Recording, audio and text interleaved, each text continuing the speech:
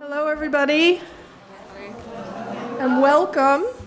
I am only here to introduce the program and the program people. I am Christine Fries. I'm the Assistant Director of the Portsmouth Public Library, and we are thrilled to be partnering with the Black Heritage Trail on this series, which is several years old, and we're thrilled to be hosting it here in the library. Just a couple announcements from us. We are live streaming this on our Facebook page. So as the folks out in the hall know, if we have overflow, people can go upstairs to our special collections room where we have chairs set out with a screen to watch from upstairs. So with that, I will turn it over to Black Heritage Trail, and good luck. Good afternoon, everyone. Good afternoon. And welcome. This is an exciting day. My name is Sandy. I am the president of the Seacoast African American Cultural Center right here in Portsmouth, and I'm excited to be here today. A few little housekeeping things. Please silence your cell phones.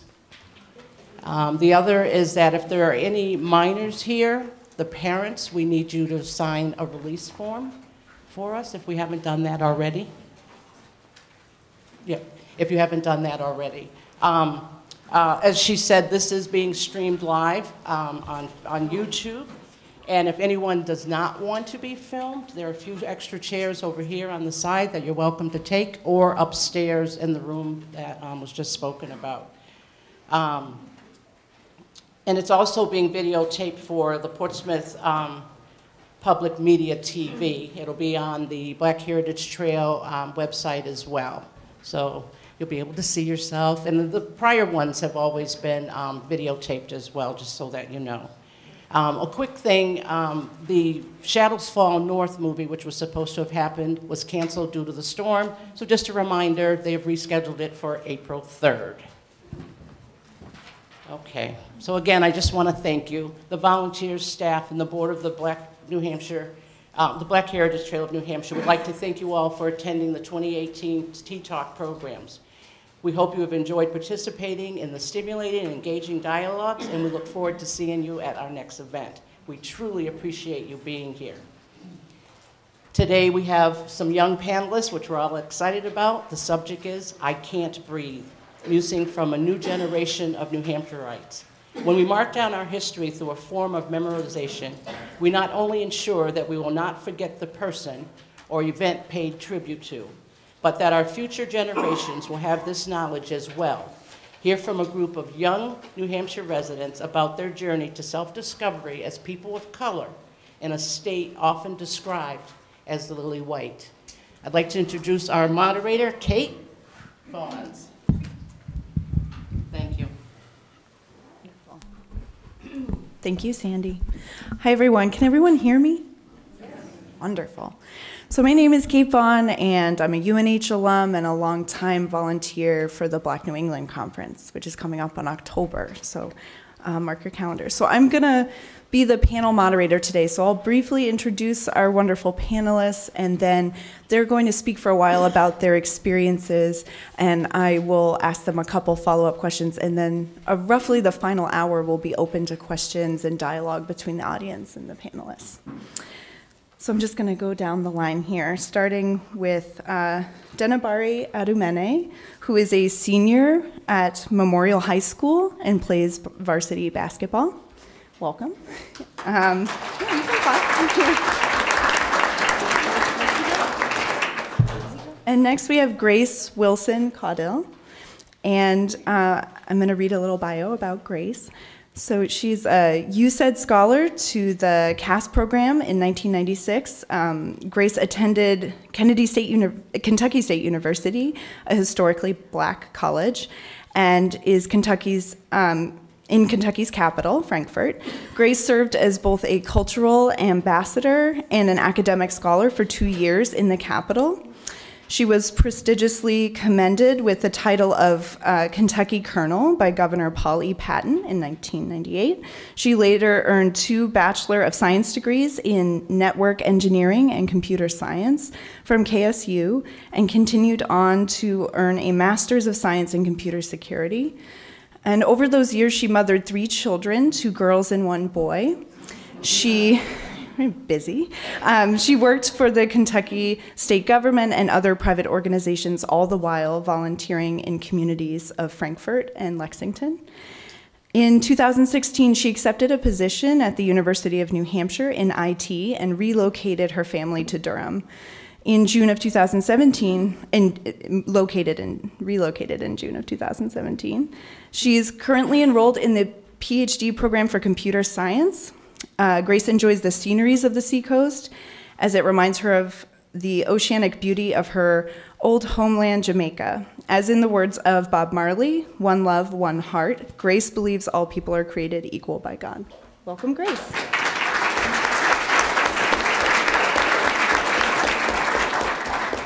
And our third panelist is Jubilee Miranda Byfield.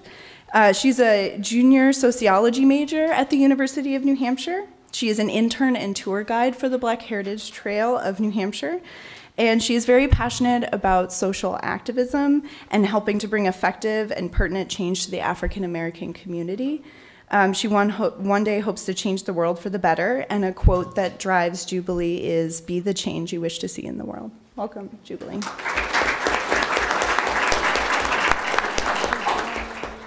And then we have Lydette O'Connor, who is a junior at Winnicott High School. She enjoys community service, playing sports, and going to the beach with her family. She is a recent member of the National Honor Society and has a passion for traveling. Welcome, Lydette.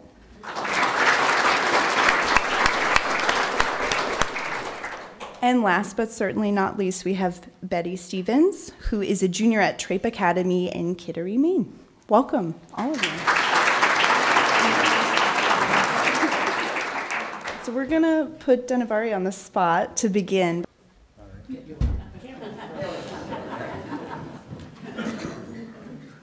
So as you know, my name's Danavari Dumine. I'm a senior at Memorial, and so I'll be talking to you about my journey to self-discovery.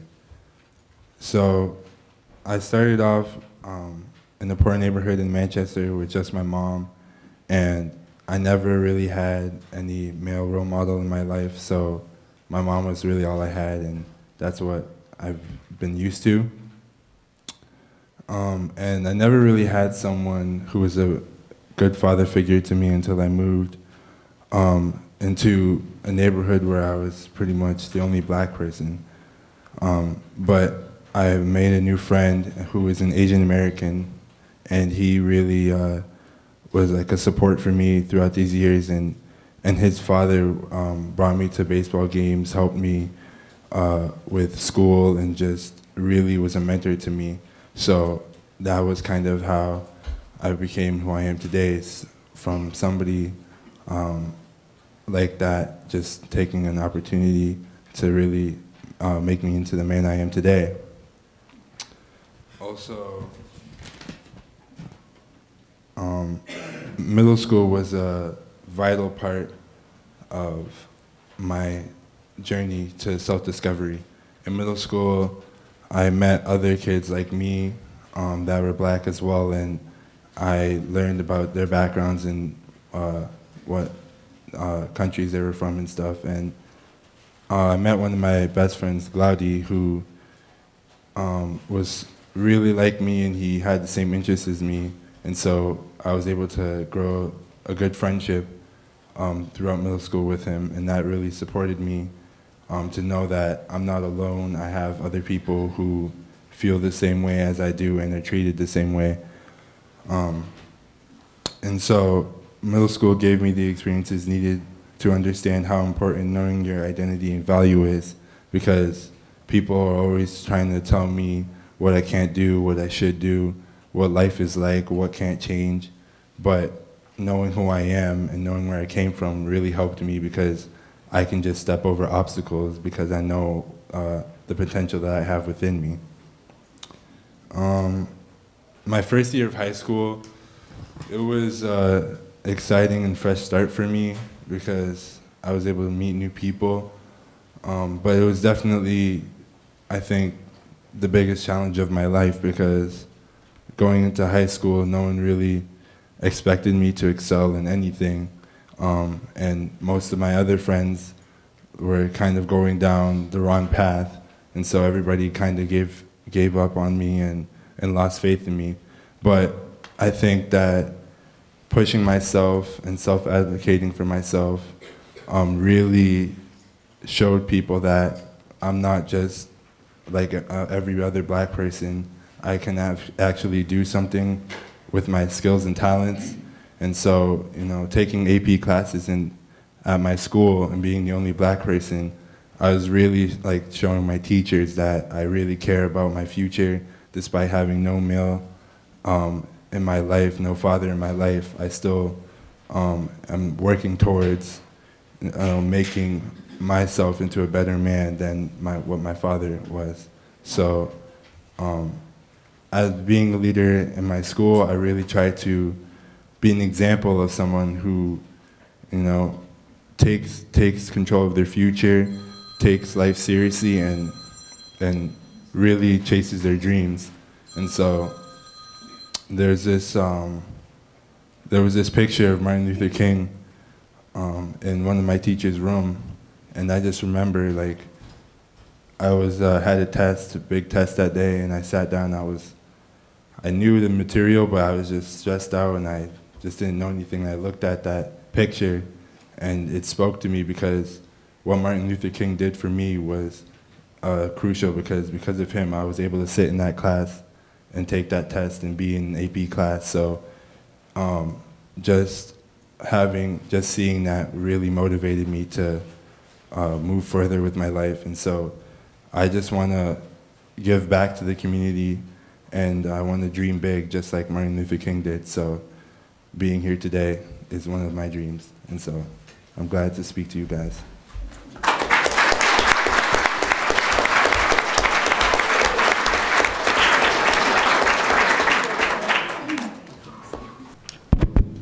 Hi everyone, I'm Grace Wilson Caudill, and I want to start off by talking about self-identity, and I could not hesitate to talk about that because, as Danny Barry mentioned, knowing who you are as a person with a soul, with a heart, with love in you is most important. And in spite of your social economic background, in spite of how your family structure was when you were born into this world, we are all created equal, and we are created with a purpose.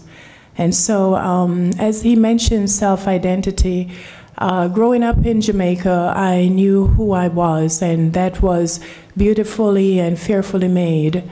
And when I decided to come to the United States in 1996, I knew that I was coming here for a purpose. I did not know what the future held, but I knew that out of all the many students that were eligible and who could have been given a scholarship by the United States Agency for International Development, USAID, I was one of the privileged 16 from Jamaica amongst 300 others from other Central American countries who came here to study.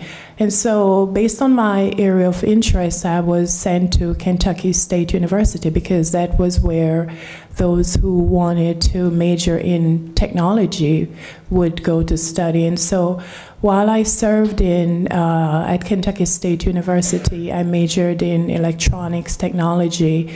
I believed in the concept that to whom much is given, much is expected. And our scholarship coordinator, he made sure that we understood that. We got a lot from the American people, and it was up to us to show our appreciation, and we gave back. We gave back through community services. We gave back through volunteering in the schools, whether it was the middle school or the high school. But we did not just talk about our homeland and the food and the dance, which we all like as people. We like to enjoy the food. We like to enjoy the music. We like to enjoy the culture. But when it comes to deeper issues that are humanity focused, we tend to shy away from those things. And we do that because there is something within us that is uncomfortable, and something within us that makes us feel as if we we are afraid. We are afraid of the unknown. We are afraid to give up our comfort zone. We're afraid that those who look different because of the texture of their hair or because of the color of their skin, we feel afraid of them. I have been told in no uncertain terms that I'm afraid of you because that's just how it really is. If you don't know about something, you have a sense of fear about it. If you see someone who might appear to you to be dominant, then you're fearful. You're fearful that they may make you feel uncomfortable. You're fearful that they may make you feel inferior, when in fact, they are not superior, nor are they inferior to you. It's your sense of core values. It's your sense of personal upbringing. It's how you were raised. It's how you were taught to look at someone else just because they do look different, just because they speak with an accent, just because they may not have the same privileges that you have. And we talk about white privileges. We talk about privileges of growing up in America where the majority is Caucasian. And we don't look at the reality that because someone's skin pigmentation might be deeper than yours, they are not different. My husband is Caucasian, and I remind him all the time, and he needs no reminder, but I remind him that he is created just as equally with the same attributes. The nose is in the same place, the eyes are in the same place. We all bleed red, though folks in Kentucky think they bleed blue because of UK Wildcat, but the reality is we're all created equal. And if we can get beyond what we think is the differences or the differences that are keeping us apart, we would create such a better world of one love and unity and one heart, as Bob Marley sings about. When I came to the United States, there was no experiences within my 18 years of development that taught me that I was inferior or tried to make me feel that because of the color of my skin, I was anyway less than the other person. In Jamaica, we have people that are Caucasians, we have people that are Israeli, we have people that are Asian, we have people that are black. And our motto is, out of many, one people. We're all one people. And we don't see color. We literally embrace all people. And that's why we have that Jamaican saying that everything is all right, man, because we go around believing that everyone is created equal. And so the reality struck me when I came here in 1996 that because of the pigmentation of my skin, I may not be received like others received me in Jamaica. In Jamaica, I was just a smart little girl from the countries of St. Elizabeth, the hill country, and that was it. I was never discriminated against by my teachers because I was black. I was never told I couldn't do anything because I was black. I was never told that I would have to work twice as hard because I was black.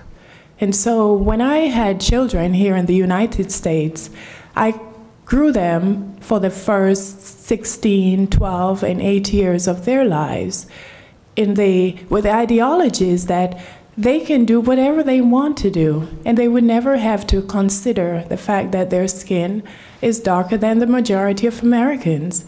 And so when we moved to New Hampshire in 2017, and that reality struck my 8-year-old son, it really created quite a stir. It created quite a void, and it created quite an uncomfortableness that African Americans have had to deal with for years, something that I never had to deal with, and something that I swear over my body my children would not have to deal with, because I was going to make sure they know who they are, and they do. But the reality of America is that from a very tender age, children who are instructed of the adults will go forth and say things to other children that are very unkind, because the adults themselves were not taught one love. They were not taught equality. They were not taught that they're not superior because of the pigmentation of their skin. In fact, if you go back to history and you look at where the African people came from, and you look at civilization, you will know that blacks were highly civilized, highly educated people. But because of slavery, we were brought to America. We were brought to the Americas, and we were stolen from our motherland. But we are created equally. We are created fearfully. We are created beautifully. And we are not inferior. So for those in the audience that had to grow up with that notion, who are African Americans, who are black, who look like me, who were told you can't do this because you are black and because you are not the majority. Remember this, coming from a Jamaican who grew up in a country where she was never told she cannot do something because of the color of her skin. You are beautifully and wonderfully made, and you can be all that you can be, because the same hands that created the white man and the white woman, it's the same hands that created you. You are no different, and you can accomplish all the talents that were given to you when you were first created. And so those are the things I would tell my children, and they knew that. So when we came to New Hampshire a year ago, and our son on a school bus was ostracized, abused, and told that he is inferior, you can only imagine the pain that I had gone through. Those of you that can really feel, because had I had to experience that growing up, I would have prepared him. I would have told him, people are going to say these things to you. People are going to try to make you feel inferior. But because I did not have to grow up with that, I did not prepare him at 7 years old, because to me that was something you don't experience at such a tender age from a peer. Another person at 7 years old would have told my son the things that he told him. And not only did he tell him those things, he physically abused him. And so it took everything in me that I was taught as a mother, as an African maroon growing up in St. Elizabeth, to find the self-restraint, to find the courage, to take the higher road as I was taught, and to bring about some change. And so right there in Durham, we have created a group called the Make a Difference Coalition, the New Hampshire Make a Difference Coalition. And so if you're ever in Durham, we have a meeting at the Durham Public Library every other Wednesday. We've changed it to Thursday evenings, and so you're welcome to join us. You're welcome. These are meaningful parents from the Oyster River Corporate School District. The superintendent has taken tremendous steps to make a change in his district, and that change has been recognized nationwide, statewide. He has been awarded the Superintendent of the Year for New Hampshire, and I can only attribute some of that to what he has done. He has trained his entire staff of over 400 people on diversity. He has trained them on how to have discussions that make them feel uncomfortable. He has reached out to the University of New Hampshire, who are now involved with the Oyster River Corporate School District. And people are having those uncomfortable conversations, which in my mind, it really befuddles me as to how uncomfortable you could feel to talk about a mere difference of culture, a mere difference of ethnicity.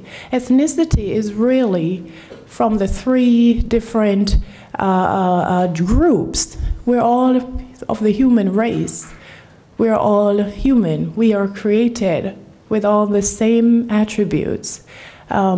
We have seen President Obama serve for 2 terms in the White House, and 2 years after he has served, to see a state such as New Hampshire, one of the first states in the United States, to still be having conversations around race. It's a start in the right direction, but it's a little too late. but it's never too late for a shower of rain, is what my mother always says. So it's good that we're having some rain, because from rain, good things grow. And so I do believe that all of you here today, you're here because you want to see good things grow from what has been dormant for a while, and for the change that we all need to see come about. And so I applaud you for coming out, and on that I'm going to digress. And you're free to ask me questions as you feel fit to. Thank you.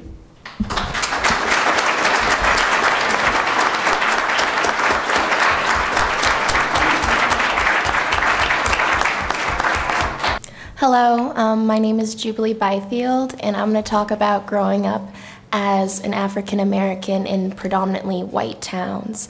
So I grew up in Durango, Colorado, and the population of African Americans there was 1.5%. And then coming to Durham around my eighth grade year, it's a predominantly white town with, I think, 2.5% diversity.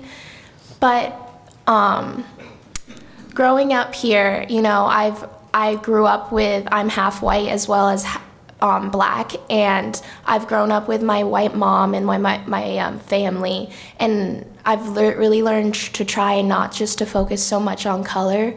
But growing up with like a white mother, you get to be in a community and you see like from a different side of the veil, like what W.E.B. Du Bois talks about, if you've ever read the book The Veil. And I really saw growing up that I grew up with different advantages than my other classmates who were very dark and grew up with African American parents, because they were treated oftentimes more harshly than I was. So I grew up very privileged when it came to that aspect of things. I was a lighter African American, but I was still black. I wasn't averse to racism. So like I had a lot of little racist experiences, like I would be told, you talk white, which African Americans and white people both do, and it is very alienating and isolating to young African Americans when we say things like that to them, because it further tells them that how are they supposed to sound uneducated and black, and so black people sound uneducated. Is that what you're getting at?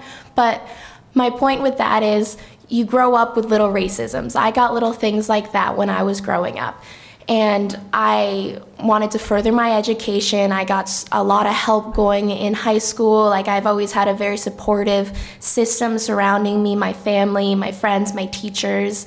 But I wasn't adverse to the racisms or the prejudice growing up in mainly white towns. My original thought in going into UNH was, I don't want to go to UNH because it's too close to my family. Not because it's 1.5 diversity, not because, you know, there's not a lot of programs for African Americans, but because it's 15 minutes away from home. But, but you know, I've learned to love it. I get to see my beautiful family every other weekend or so. And but at first I was super nervous about it. The summer going into freshman year, I decided to go random with my roommates. I didn't want to live with my friends because like I said, I already lived 15 minutes away. I knew a lot of people. I kind of wanted to broaden my circle with people I didn't know. So I decided to go random, and I got 2 girls from Maine and 1 from Lynn, Massachusetts. And we were in a forced triple, and I remember I was with my cousins who were also white, and they said, I was like, oh no, I hope they're not racist, kind of off, like just offhand, kind of a joke. And I started laughing, and they're like, why would you say that, Juby? Like, they're not going to be racist. That's not going to happen. You're going to have a great college experience. And you know, I was like, you're right. I'm going to look at it from the best I could. And for months, it was fine. We lived together. We would do normal, like, roommate things. I would always ask them if they wanted to come. They were so super cool.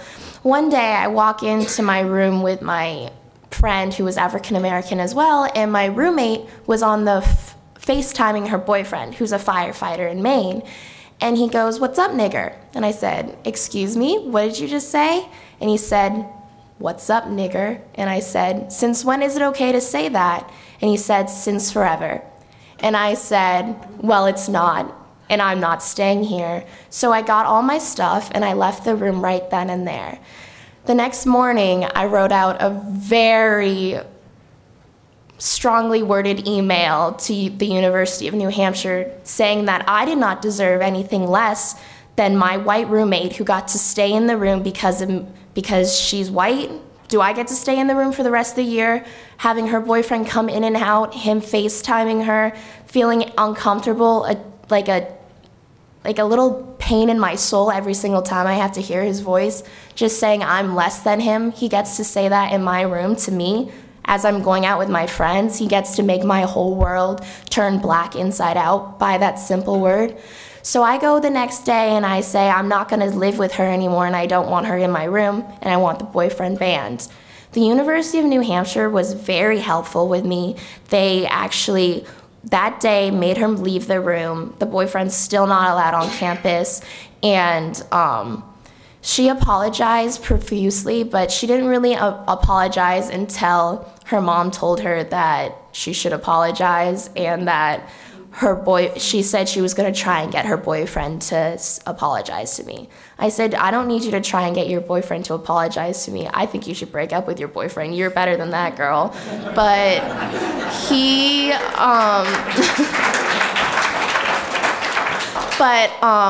you know, it's hard to always say something when you're in a situation like that. I was walking into my dorm room, a place I was supposed to feel extremely comfortable. That's where I was living. That's where all my property was and everything. Like, that was my dorm room. And I almost felt like, am I going to say something? Should I say something? Is anyone going to listen to me? This kind of thing happens all the time. But it's always important to speak up and say, "No, that's not okay. You can't talk to me like that. I am who I am, but you don't have the right to degrade me because of my skin tone. You know nothing about me. Don't say that in my room." And that goes for everyone at the University of New Hampshire. They have a right to say what they want to say. And I know with all this stuff in the news and everything, UNH has not been very popular on race issues. We're 1.5% black at our school, and sometimes it feels even less than that. But all these kids that have been speaking up, I'm super proud of them, and I'm proud of them to call them my fellow Wildcats, because even though they're in a white sea, and trust me, I've been there with them, I give them so much courage, and just I'm so proud of them for speaking up, because lots of people come at you at UNH and they pretend like it's not that big of a deal, but then they'll say things in class when a teacher's saying an example, and you'll be like, that was kind of passive aggressive, but like, you still have to, people like to go undertone with it racism at UNH, and I just think it's really important to always speak your mind. It's really hard to be in that moment and say something, and I remember we had a panel last year at UNH talking about black experiences and how many people were being abused after the Cinco de Mayo accident. One girl that I know personally was like, her life got threatened, like there was blackface on campus, she got death threat notes, and the university knew some of the students who were responsible for it, but like a lot of it was over social media, but they didn't really do anything about it. And I know a lot of the faculty came out, and I told my story to them, and one of the members said back to me, I'm just an old white guy, but I'm trying. And I'm like, you know what? Being white's not an excuse. My mom is white, and she's the most woke person I know. So there you go. And you can't just say, I'm white. You have to say something. But it's not only white people as well. Like, I had an experience when I was at UNH where I was standing in the rain waiting for the bus, and I was with an Indian guy, and he was wearing a turban. And I had my headphones in, but I could just tell from his mannerism and how he was acting that the boy next to him was being very racist and rude to him. And I took out my headphones to hear, And the bus arrived right then, but he saw his friend on it and he like ran over to his friend. And I thought to myself, I could have said something. Everyone can say something, and everyone has the power to change the world and make it a better place, even if it's in your little own community like UNH. I could have stepped up and said something right then, but fear overcomes you. Why should I say something now? It's not my problem, all these things. But my point in all this is you can always say something and you can always make it better.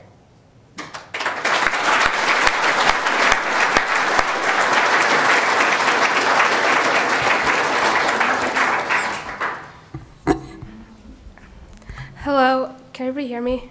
Okay. My name is Lydette, as you know, and I just wanted to say I'm honored to be speaking in front of all of you today.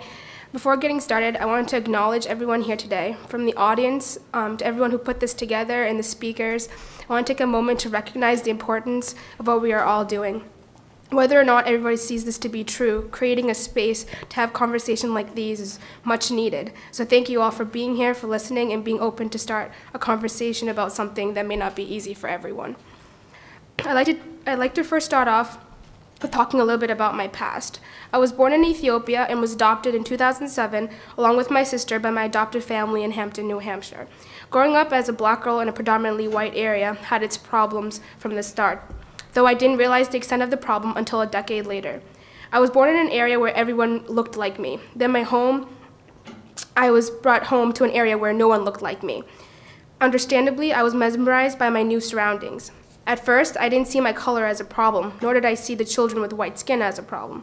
At first, I just took in my very different surroundings, but little did I know that this innocence wouldn't last.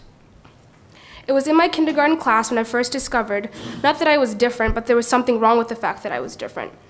I was a couple of days into my kindergarten year, and that year being my first time that I had been in an American class, I was a little nervous.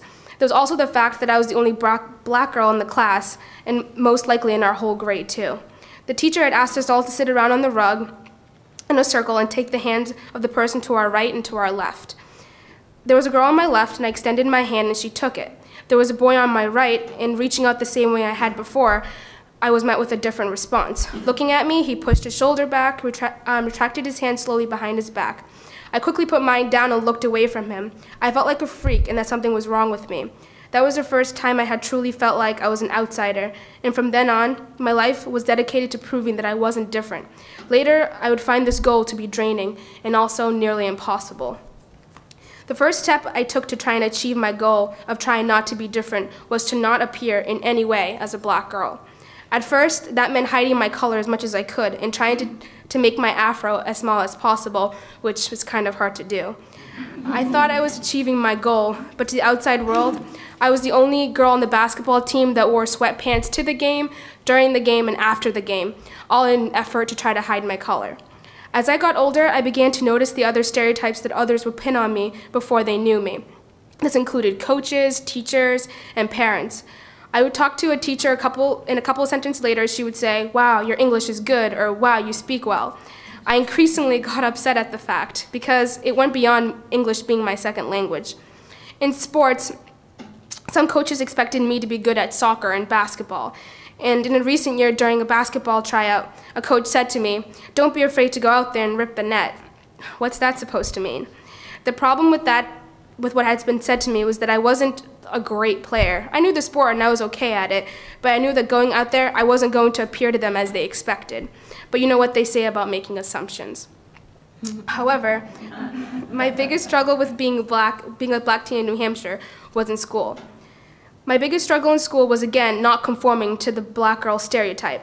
By the time I hit high school, that meant not being loud, sitting in front so the teacher doesn't assume you're doing something mischievous, making sure to get A's, and not being sassy or rude. I did a good job at putting a show on for everyone all day, but as you know, once you're alone, you're stuck with yourself. So I often go home burnt out, and my family was left to deal with whatever energy I had left. I spent a decade doing this, perfecting my craft, if you will. But again, I would fail to realize that learning to accept myself is a lot easier than trying to become someone I was not. In trying to become someone I was not, I mastered the art of pleasing everyone around me. I did what was right, I did what others wanted me to do, and I did what made me look good in the eyes of white people, all in an effort to not look black. This this became a bigger problem in the past 2 years. Other than speaking out about being clean and staying away from drugs and alcohol, I wasn't the strongest person when it came to speaking out about black issues. As you can imagine, it's hard to devote your life to not appearing black than wanting to preach about black history and why a white girl cannot scream the N-word in a song in the locker room or on the bus. That was something that happened quite a few times and still happens. And the only way I could pull myself to stand up for such an unacceptable action was to lead by example. So I would sit in my chair, turn around, and make it known that way that I did not welcome such actions. Another incident occurred in January. I was walking to the library during break when I walked by a group of kids who were sitting on the bench and someone called the N-word to me. It took me a minute to realize what had just happened and that they were talking to me. I turned around and found out that the group of kids that were there, I did not know them. The most surprising thing I found was the way I felt after the word had been said to me. Being called that word left me feeling dirty and inadequate.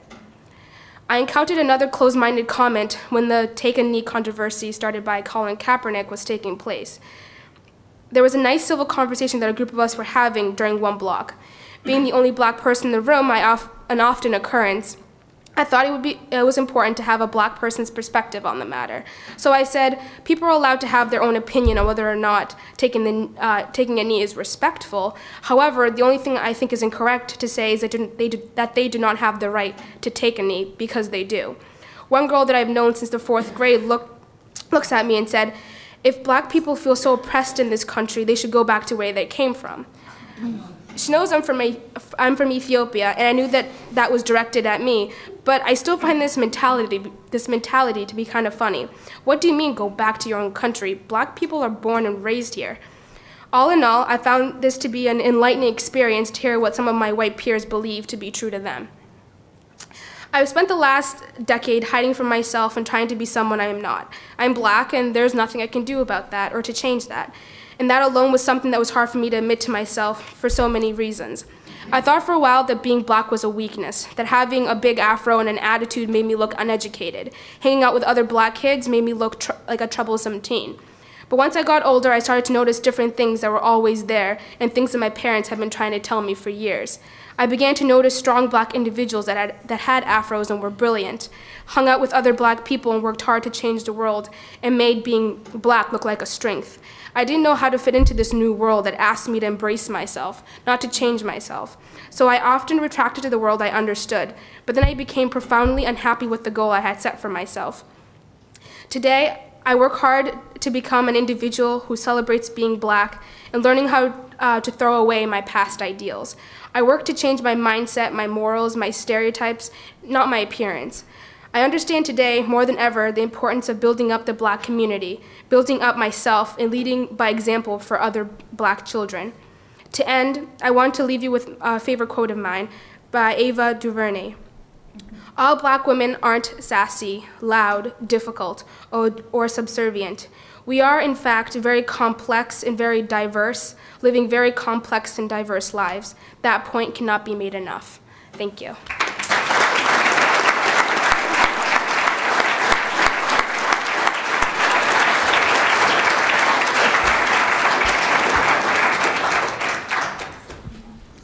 Hi, everyone. I hope you guys can hear me.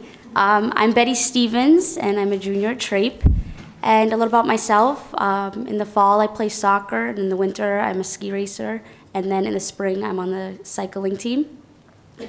Not only living in a predominantly white state, like the rest of these women here and young man, I partake in predominantly white activities. I guess that's how I'd word it. So when I was 5, I came to the United States, and I was born in Ethiopia. And I came with my biological brother, Berhanu, who was 15 months younger than me. And we came here, and we had 2 older siblings, Hannah and James, and they're both from the Philippines. And then my 2 parents, Mary and Chris, who are white. And we lived in Kittery, Maine, and we still do. And so kind of from the start, there was that culture shock. And I'd lived there until I was 5 years old, so I had kind of developed, I understood my family dynamic in Ethiopia. The food and the culture was, the Ethiopian culture was really what had shaped me.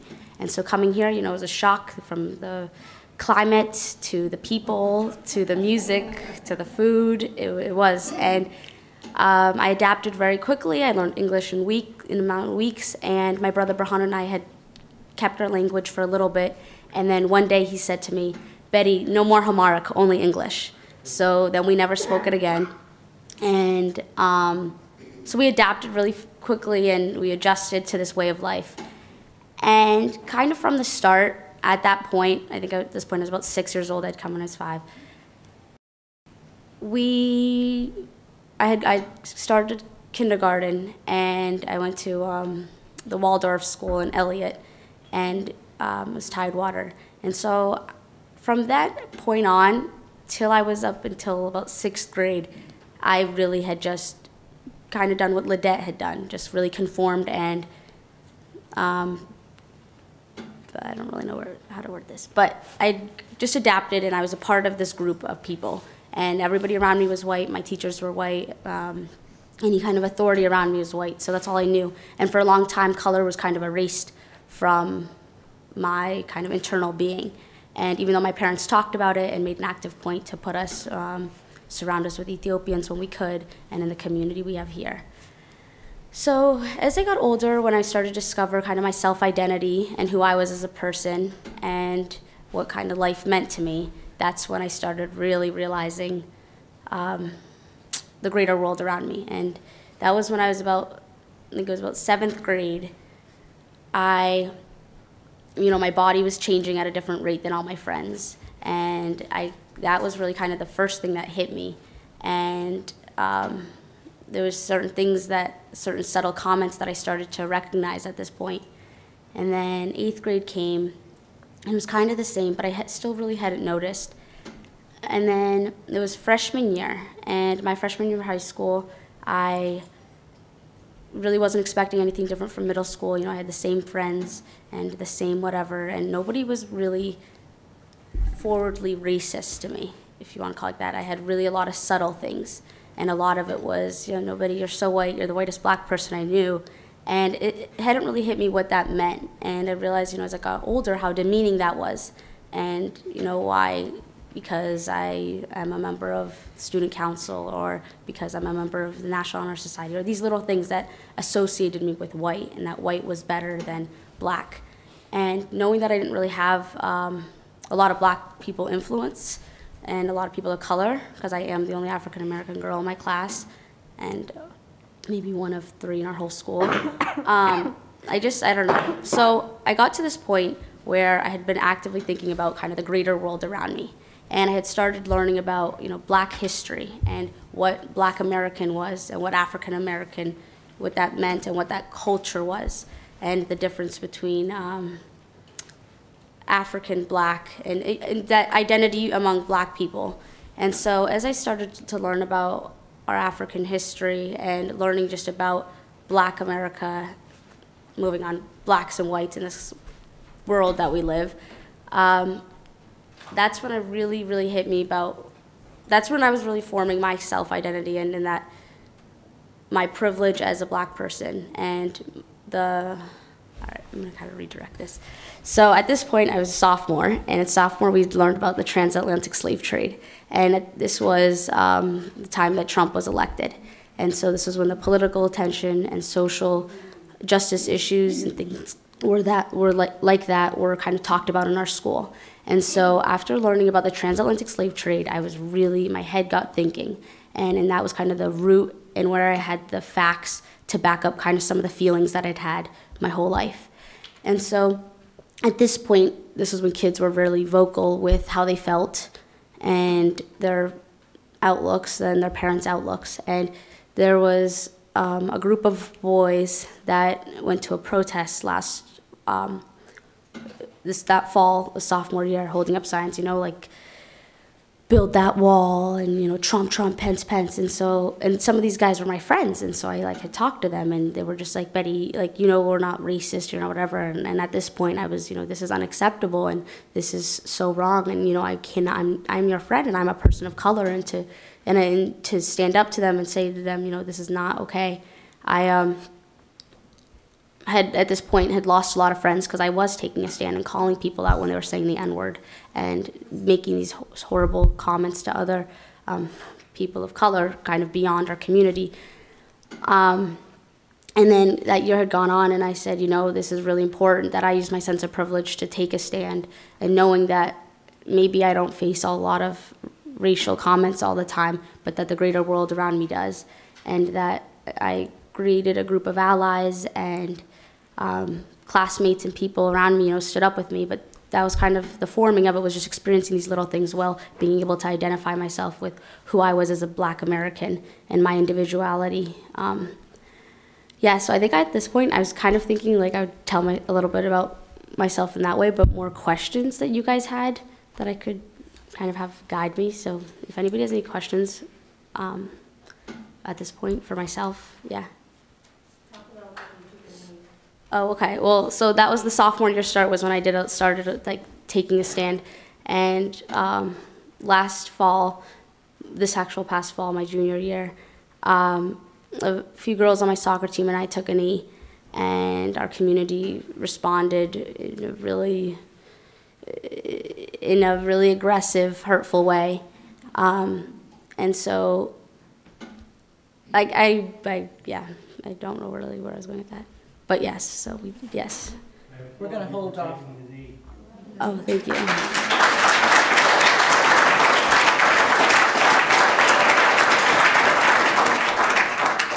We're going to hold questions and answers just for a minute while Caitlin, as the moderator, has a few things she would like to discuss. Give another round of applause for our wonderful panelists.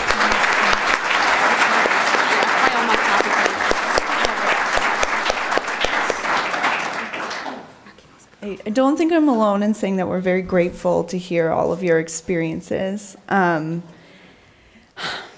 There's so much that you shared with us. So I just want to start, before we open it up, to try to pull at some of the threads that I felt kind of united your very diverse stories. Because I do think one of the things that we heard from each of you is that there's a lot of diversity in the experiences that you each have, right? And so that's a really wonderful piece of this program. But some things that stuck out to me, I'm going to ask you about it and see if you just want to share some more comments about those things. So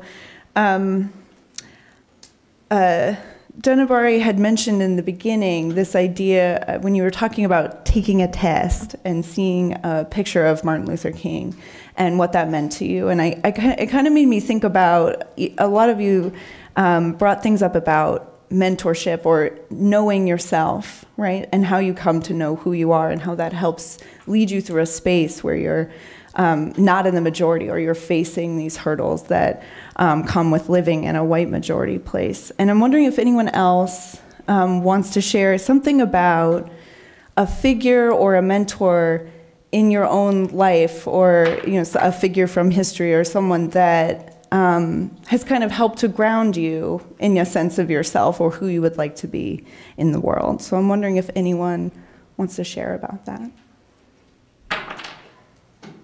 I'll share a little. Sorry about that. In regards to a figure that has helped to shape me and mold me into who I am today is, we don't have a last name for her, but her name is Nanny of the Maroons, and she was taken from, I believe, Liberia as a slave, but when she got to the West Indies, she was one of those African warriors that fought the British tooth and nail, and she escaped, and she was never made into a slave. And so as the slave ships would come to the West Indies, of which Jamaica was one of the colonies of England, she would gather more people who were also escapees, and she would raid those slave ships as they come in, and she would steal away the slaves. And she formed a band of people in the Accompong Mountains of Jamaica in St. Elizabeth and Trelawney.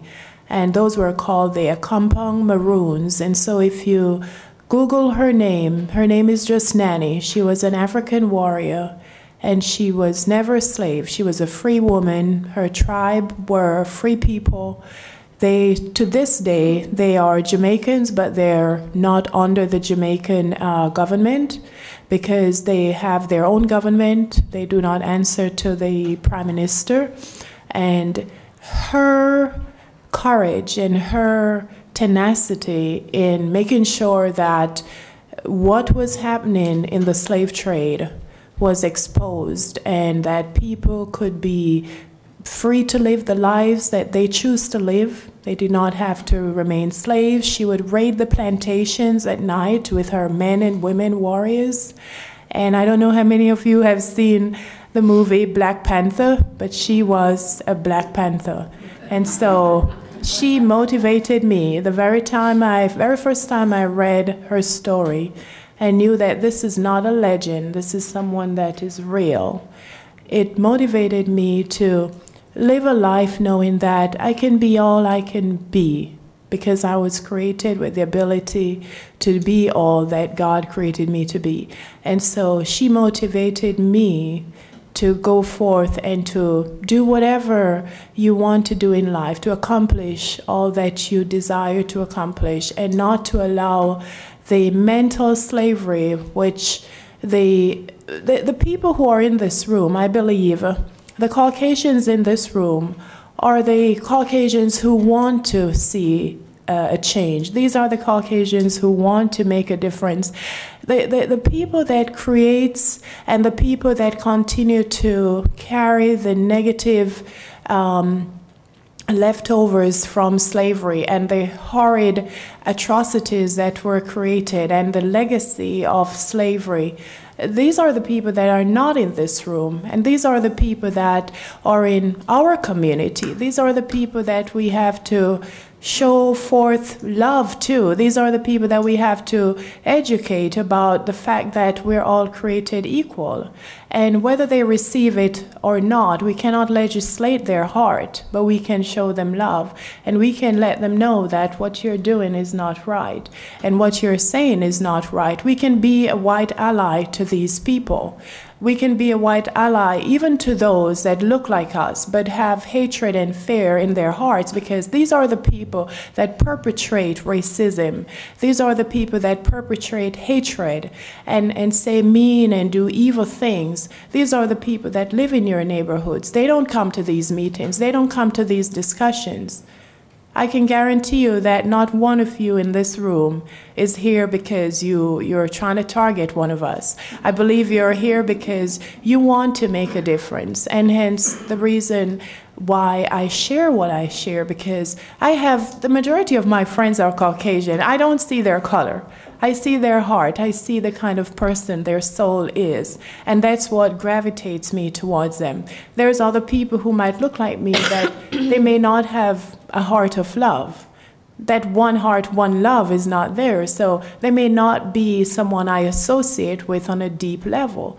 But I still don't push them aside because they're the ones who need the most love. And so my charge to you today is to, you know those people. They live in your neighborhoods. They might even go to your church, for those of you who go to church. They go to the same grocery stores. You see them all the time.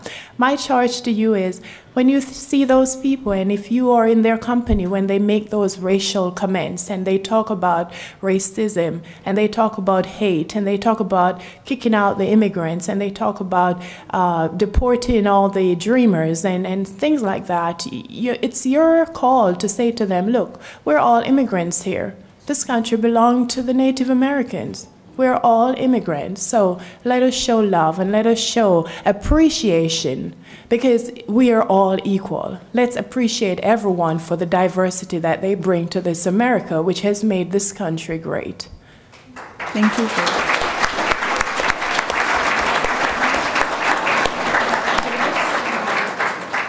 Is there anyone else who wants to share about that, or should I move to?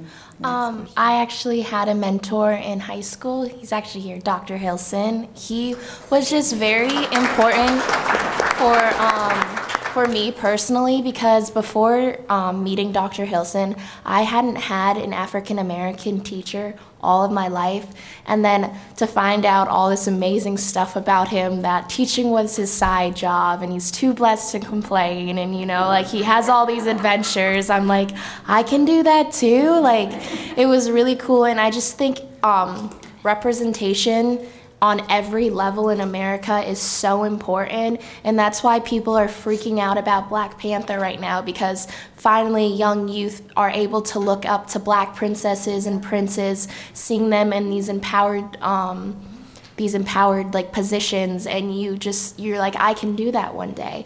It's so important to have representation on different levels, and like having Dr. Hilson in high school, he really helped me to find scholarships that my teachers weren't, like my guidance counselors weren't even looking at. He helped me to be in BSU. He helped me to like get a voice and like really look into like a different side of my culture that I wasn't used to. And I think it's just so important in America today to have representation on so many different levels, because you can do whatever you want to do, and it's really important to see that for young Black African Americans.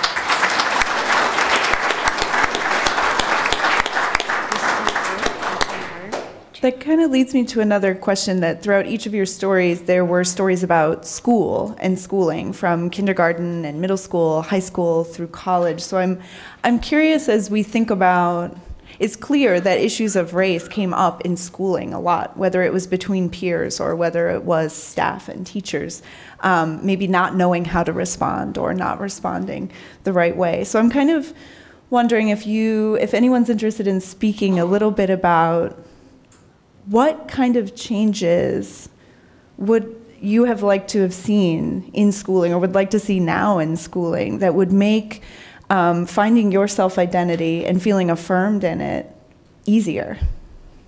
Go ahead, Betty. Yeah, I'll speak to that.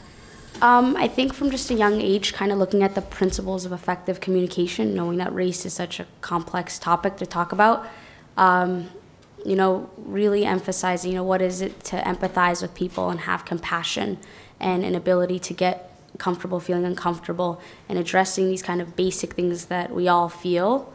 And then really in schools, you know, addressing the facts and whitewashing the history we learn. And for me, that's kind of been a really big thing, you know, what my teachers are teaching me aren't necessarily very accurate to the facts and what's happened, and being able to check that with actual other professionals that, you know, have done the research. So I think that's a really big thing too, is just really schools and any kind of educating system to really, really put the truth out there, to really dismantle any of these institutions that we have. Sure, go ahead.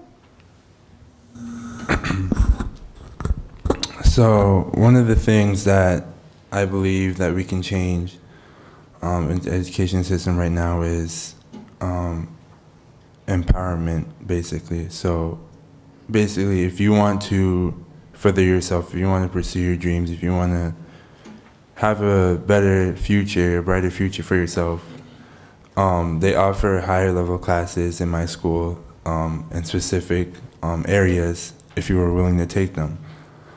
However, if you're a person of color like me, it's much harder for you to get into that class, and you're pretty much discouraged from taking higher level classes because they think like you're just not qualified enough.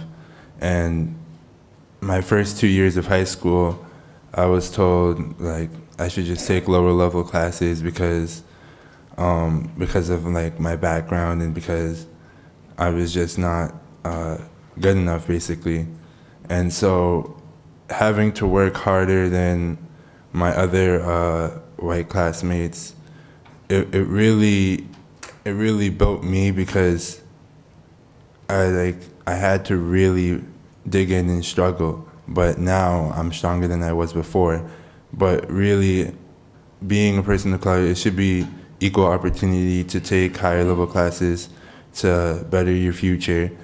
And you shouldn't be discouraged for wanting to learn more, to gain more knowledge, because that's how they enslaved us in the beginning, and that's how they're still enslaving us, because they don't want us to have knowledge of other things or different things, because they're worried that we'll be as educated as them. But education is the key, especially to survival in America. So just making education more accessible to African Americans would be a big step in just empowerment, because education is just vital to success. And yeah, that's pretty much it that I have to say for education. Thank you. Oh.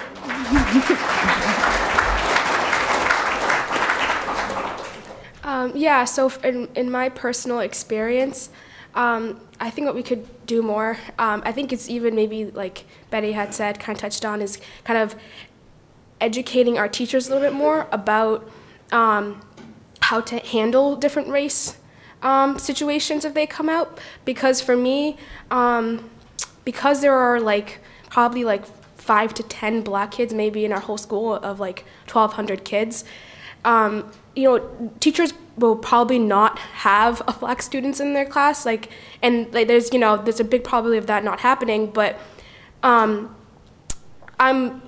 usually in a class, in like a topic of slavery that comes up every year, everybody turns around and looks at me, and I'm like, okay, like this is kind of awkward. Like, what did I do?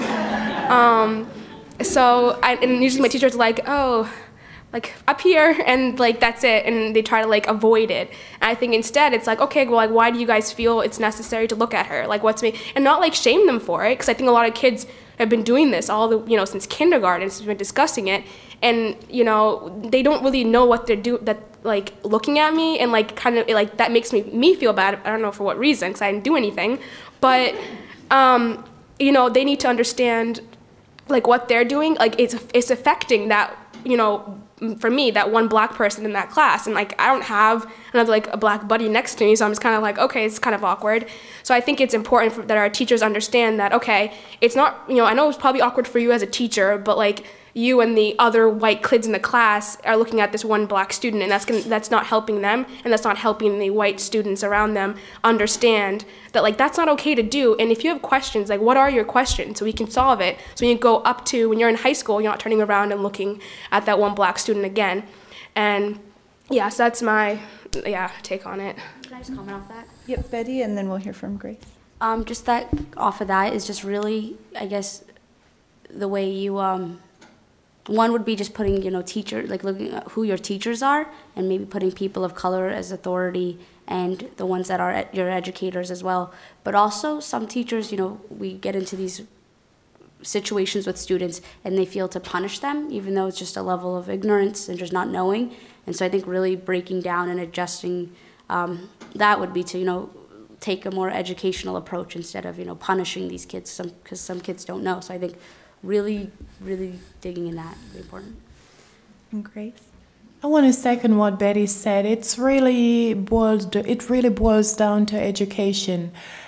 For far too long, the education system here in America essentially has eliminated any kind of accomplishment from people of color. You talk about history, you talk about technology, manufacturing. The education system is so designed that you know, and those of us who are old enough know, that it eliminates any contribution that people of color has done or has given to the development of this country. You talk about Booker T. Washington, you talk about people who have created the stoplight that we all adhere to, otherwise we would be all running into each other out there. We talk about peanut butter, which we all as kids enjoyed, if you still don't enjoy peanut butter. They don't talk about the things that black people have contributed to this country, because it's a mental slavery agenda. You can't shackle their hands and feet anymore, but you can surely try to shackle their minds. And so by eliminating the contributions of African Americans from the American classroom, you tend to create this whole ecosystem of ignorance and fear, like you experienced, Lidette, where once the topic of slavery comes up, everyone turns around and look at you as if you were a slave. But you are not, because see, what they fail to educate the classroom on is that, yes, we had slavery. This is why we had slavery. Now, here's what the slaves actually contributed to the development of this country. The system is designed to not teach that, to continue to keep people in the dark so that they will continue to feel fearful, and ignorance is bliss. And that ignorance will continue to drive that mental slavery that the system has created to make those who are of the minority feel less empowered and feel less motivated to go forth and achieve their life's purpose. So it's a matter of changing the education system. And when my two children experienced racism in the Oyster River Corporate School District, that was one of the highlights, and that was one of my desire to the superintendent. You have to incorporate education into your school system. You have to put books into your history class, into your social study classes that are going to teach these students not just about white innovators, not just about white contributors to the American society, but you have to incorporate books and people that teaches these students about what have Black Americans done for this country. And I am very happy to say that he has been working on that, and the schools, both the high schools, the middle schools, they have introduced books into Oyster River, and they have begun to read more about the contributions of what Blacks have done, and it starts with education. Thank you, Grace. Thank you. So I hope you all are feeling as blessed as I am to be in the presence of such wonderful folks. And they have been very generous with us about their experiences and their recommendations for change. We're going to open up to questions from you all. And Sandy and I think maybe one other person are going to bring a microphone around in the back there. There are microphones to bring around. If you are able and comfortable to stand when you ask your question, please do. If not, stay seated. And I would just ask that we be mindful of our questions, and to ask questions that we would ask a peer, to ask questions that are appropriate and sensitive to the generosity that our panelists have shared with us. And if there's anything they wish to decline to answer, they certainly have the right to do so. Thank you. There's one right here.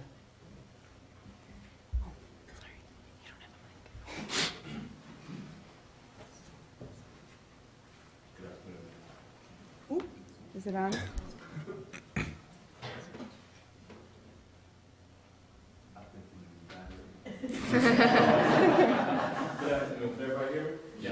Thank you. Thank you all for being here. I mean, it's an incredible experience. What you all have said has, it resonates in the community. Me and my wife, who had to escape from an appointment, we moved here from Atlanta, Georgia about 6 years ago. 6 years this year. I'm gonna get a little emotional because I appreciate you. I really do. I'm gonna tell you why, because you can see what I got my hands here forward, you know? My two older boys right now, they're ranking in the top athletically in their grades, 5th and 6th grade.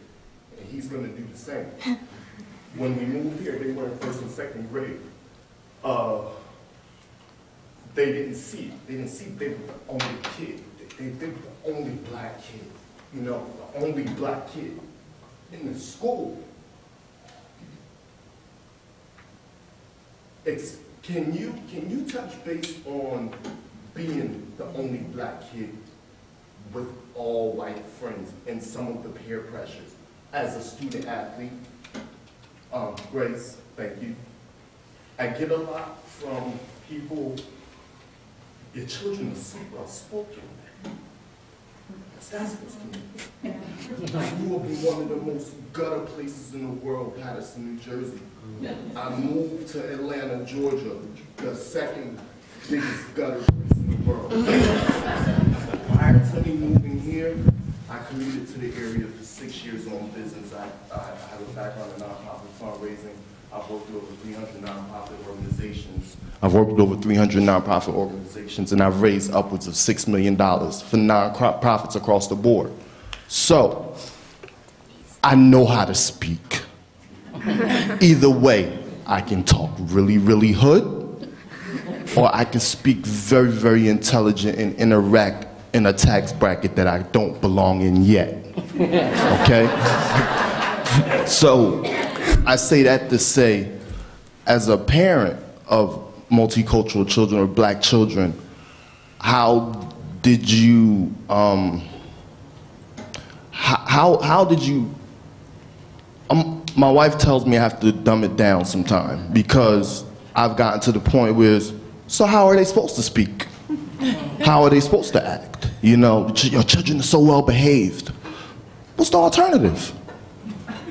So if you wouldn't mind touching base on just the peer pressures of, you know, being the only black child or student athlete, and then yourself is, you know, how did you deal with how they're supposed to speak?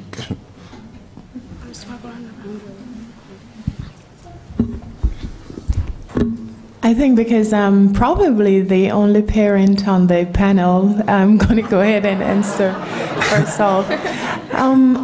You know, the reality of it is that we speak 2 languages in our home, and sometimes 3. A lot of people don't know, but my maternal grandma is Cuban, and so we speak Spanish too, and we also speak Patois.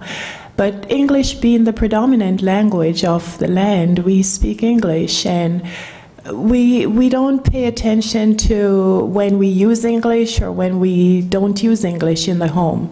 But when we go out in the community or out in the world of work, the reality is we've not had that personally said to our children yet. I'm hoping it doesn't happen, but that's a fairy tale.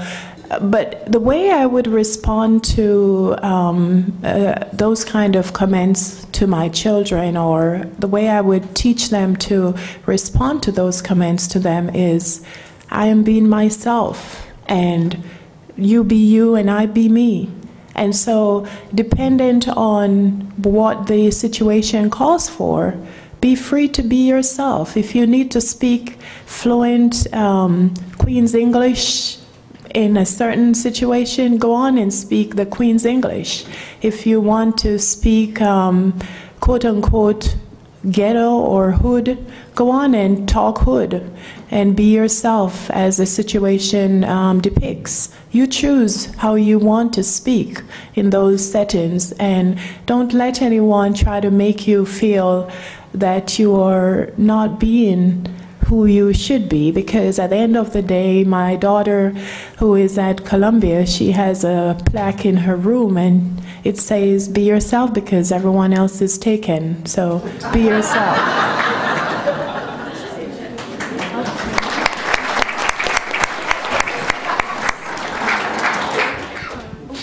I think we have just other responses to that question, and then we'll take Mabel's question. Okay, so to your boys, I mean, I'm not sure what it's like exactly to be like a black boy or like a man in like around here, but as a black teen and as a female, I can like I don't think I need to sugarcoat it. Like you will, because you're in a predominantly white area, you will definitely have teachers that don't expect a lot from you, or they'll expect the worst from you. I mean, I've had that happen to me. You know, you will have kids that are also black that make them what other people think are like the stereotypical black things. They might be, you know, getting into alcohol and drugs and things like that, and they genuinely believe that you belong in that crowd. And you know, I think for me, how I've survived through it is to really stay close to your parents and what they teach you. Because for me, I know my parents being white has, you know, been like another like issue in itself, as far as people see me and they're like, oh wow, you're so well spoken, da da da da, and then they see my white parents, they're like, ah, okay, and I'm just like, okay. So I think you guys might be dealing with something a little bit different, but I think, you know, what your dad just said, I think, he's teaching you, what it's like to be, just a good person in general, and to stay close to that, because as you grow up, it gets harder to make the right decisions, because there's a lot of expectations coming from different people you care about, and you have to be strong-headed in the sense, to keep to your moral values, and that will take you far. And no matter what the stereotypes are, no matter what other people want you to do or think that you should be doing, do what you know you want to do and what is right. And believe me, it pays off in the end. It does. It pays off, and people will remember you as you, and not what other stereotypes or anything else. So, yeah, that's my take on it.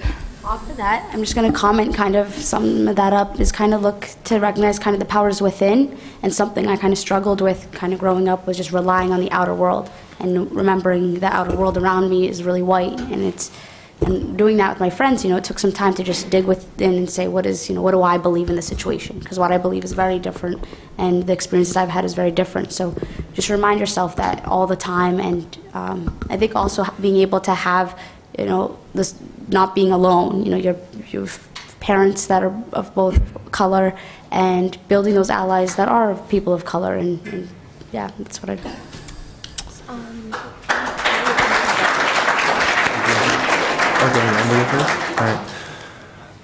So, just to answer your question, what being a black student athlete, there's plenty of peer pressures, and it's very hard to navigate that rocky road. And I know for me, basketball has been like one of my coping mechanisms that I use to kind of get away from all the distractions and all the disaster around me. And when basketball isn't going well, that's a bad thing, because that's usually what I use to get away from disaster. And so I remember just my sophomore year of high school, I planned to play basketball because that's what I wanted to do.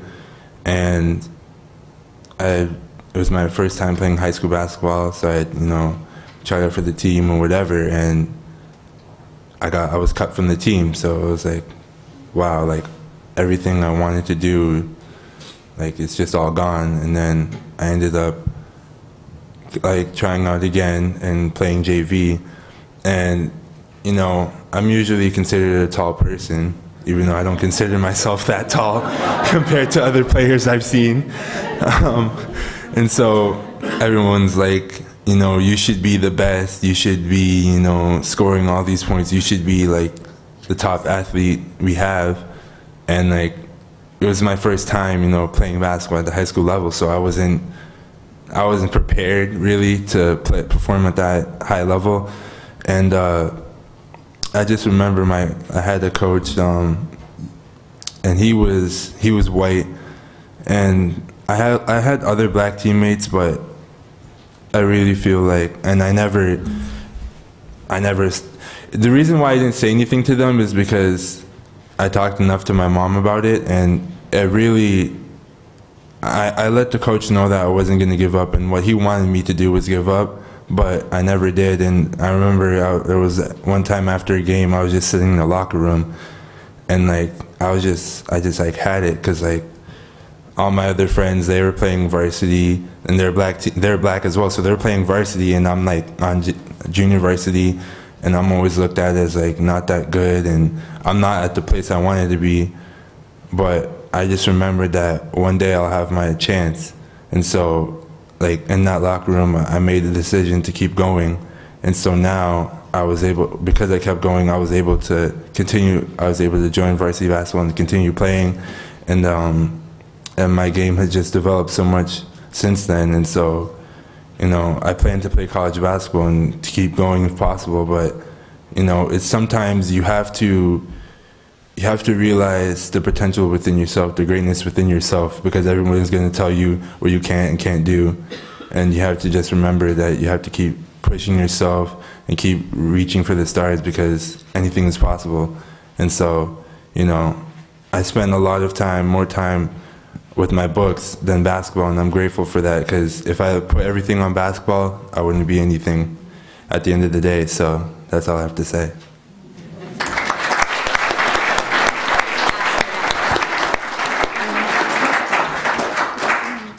My comment is for the two Ethiopian girls on the panel. I'm a retired social worker. One of my colleagues during my social work days was Haile Selassie's niece. Do you know who Haile Selassie is? Yeah. Do you know who he is? All right. Your country in the continent of Africa was the only country never to be colonized. Most Ethiopians can trace their roots back to the Queen of Sheba. That's all I have to say.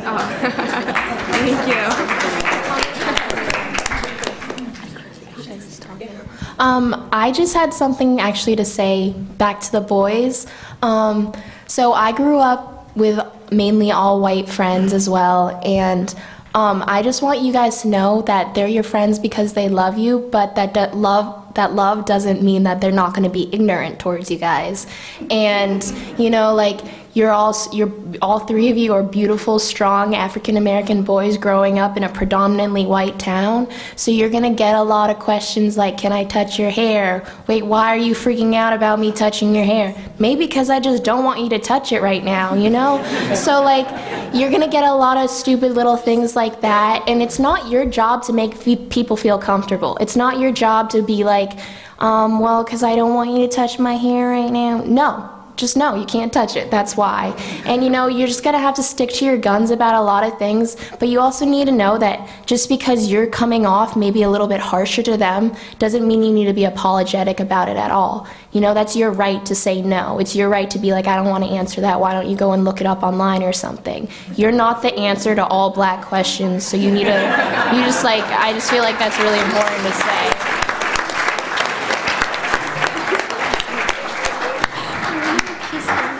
Thank you very much. There's a great deal of diversity in this audience and at the front table too. Each of us brings a heritage, and I'd like to find out how you celebrate your heritage. What kind of customs, what kind of traditions do you feel comfortable sharing your heritage? Is there anyone who wants to answer that? All right, I'll go. If I'm being completely honest, you know, me being adopted from Ethiopia and, you know, coming into, you know, a white family, and for a while, like I said, because growing up, you know, I was, right away I kind of had this idea of, oh, I was black, and then I was like, oh, something wrong with the fact that you're black, and I was like, oh no. And so, like I explained, and I was talking a little bit ago, that, you know, I was really, really, I don't know, I saw my blackness as such a weakness, and I tried hiding from it for so long, and because I did that, I didn't really, you know, get to know my culture more. I mean, I went back to Ethiopia a couple times and visited family, and that was nice, but when I came back home, I knew that, like, if I embraced that would make me look different, but little did I know that was who I was. So for me personally, I am behind, and I need to do work on that. But for everybody else that's out there and that have a different culture and that are black, or even any other culture in general that other people maybe won't accept right away, it's really important to embrace it and not live for everybody else like I've been doing, because you're, like I said, at the end of the day, you're stuck with yourself. And, you know, you want to be, you know, have a peace of mind about who you are, because having that external, I don't know, not support, but like people accepting you on the outside world, that's just so superficial, and that won't last. So for me, I'm really behind on that, and I'm trying to get there, but I hope, you know, you guys won't make that same mistake, you know, some of the younger kids out there.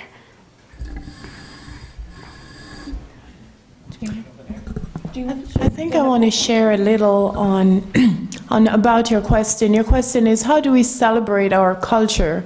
The culture of a land is what's common to the land, and so the culture of America is Thanksgiving Day, it's Christmas, it's everything that we all celebrate as people.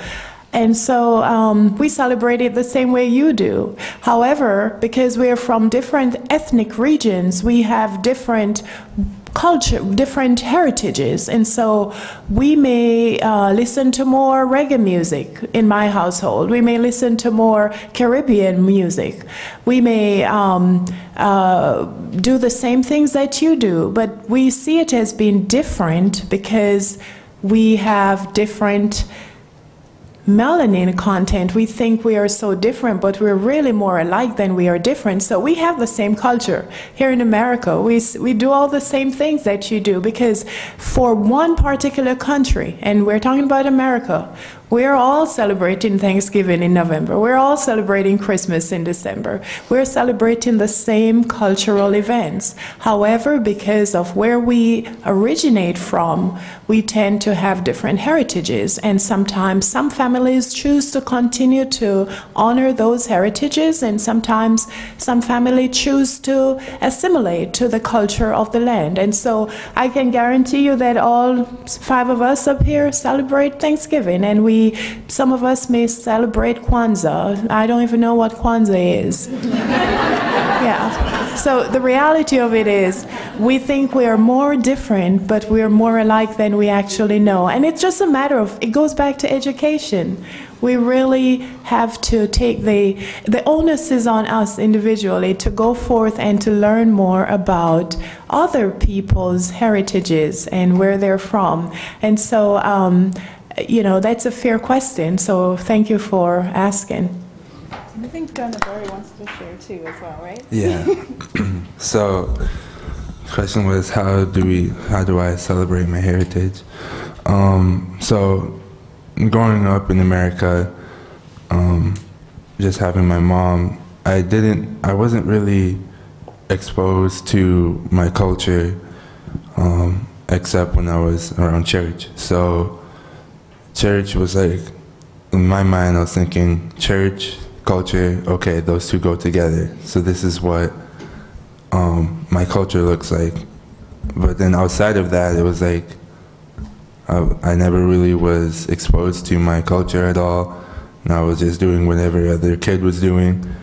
But when I get a chance, I really like to get out in community and spend time with people from the similar culture as mine, because it really gives me a good diversity and helps me go back to the roots that I came from. And I went back to Nigeria in 2006, and just seeing my family and the way they do things, it was a good experience, because I don't want to forget, where I came from, because once you forget where you came from, you just start to try to become something that you're not. And so that's just what I usually try to do, is just try to include as much as my heritage in my daily life, and just remember my culture. That's it. That's about it. Hi, my name is Patience, and I am the person that put my daughter in the all-white communities up there. I'm the guilty mother. But my reasons for that were complicated. Been a single parent since practically day one.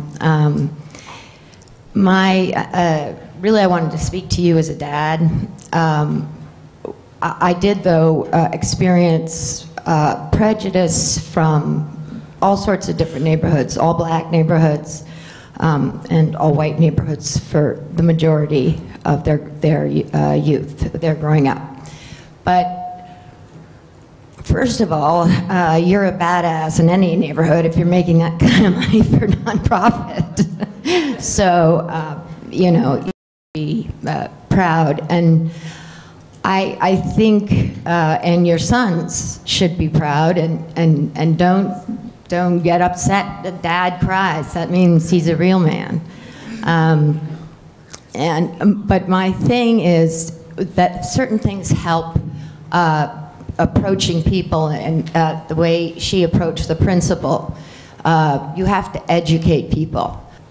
You kids, my daughter's right, you don't have to answer every question, you can figure it out yourself, but you also don't have to assume that people are going to just attack you, because there are a lot of good people just like in this room. And so but you do have to know there's an amazing amount of ignorance. I mean, I still, after all my years, have so much to learn.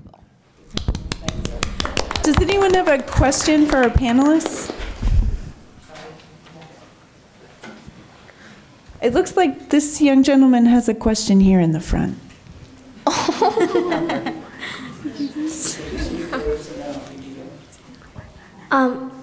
Grace, those languages that you speak in, can you tell us some? Certainly. What's your name? Kaveri? Kaveri Wayase. That means, how are you? And patois is a mixture of Spanish, African, and English. So that's the language that the former slaves used to speak in Jamaica, and it would prevent their plantation owners from understanding what they were saying, so they could have conversations amongst themselves and not be understood. So it was also the language that was used to help the slaves that were brave enough to escape to the Freedom Mountains. So patois is a very powerful language, and it's a written language. So if you want to know more, just Google Jamaican patois, and I'll be happy to talk to your parents, send them some informational links. Yeah. So you would respond to me, Minase Nothing, which means I'm okay. So mine is pretty much, I'm the mother of Dini Barris, the young man among the 4 ladies. So I just want to, I mean, most of the things that he shared, being, first of all, the only black male, he has always been tall. He still want to be tall. I think he's tall. So there was a struggle, I always, like the last speaker said, being involved in the school, because he automatically falls into this statistic. He's trying to reach out to make friends, and people and the other kids are like, he touched me. So that comes out being an aggressive child. I battle back and forth with the school saying maybe he needs medication, because he's a black young boy. Statistics says this, and I said, my child is not a statistic. He's just trying to make friends, because all the white kids are pairing up and he's alone. So I stepped in. I said, you can encourage friendship among the little kids. Then the teacher will have to be a friend to him, spend that one-on-one time with him. So just little steps like that, and just educate them. And I have a very nice pediatrician who said, no, there was nothing wrong with him. It's just those, norms. And the teachers at the time, being the tall boy, his feet was always longer. And the seat in the schools are not as big as, so I said, why don't we give him the same seat like the teachers, right? So that he's comfortable. He's like moving the seat, are not okay. And then he's trying to stretch his feet and he's touching people. So why don't we put him in front of the class? So just little things. Every time we put all these little things in place, they complain, the behavior disappears. So, like they said earlier, the education system, it's just the fact that he was black, kind of, oh, he's a black kid, he has to be hyperactive, he has to be on medication, he's all these things. They forget that he's a human being, and he has basic needs. He's longer, he's taller than one of the teachers, he was taller than one of his teachers in elementary school. And then moving forward to high school, that expectation. If you see him, you don't know he's 18. He just turned 18, right? So it's that, oh, you should do this, you should be this. So you're like black kids, all black kids end up in, NBA, so you should, in the basketball, you should do the, and I know, let him be a child. So I said, mother, we're very open. He talks to me like, you be yourself. You don't have to be the expert. But that is the expectation because of his height. And then when I've sat through the game and I see the negativity coming from the coaches on him. And as soon as we get in that car, like I saw it, just let it fly out because you know who you are. You don't have to, break your bones to try to like make them the hero. So that and your boys, just let them know. I mean, it is what it is as we continue to work on things and educate folks and educate ourselves. And, it is what it is. Thank you.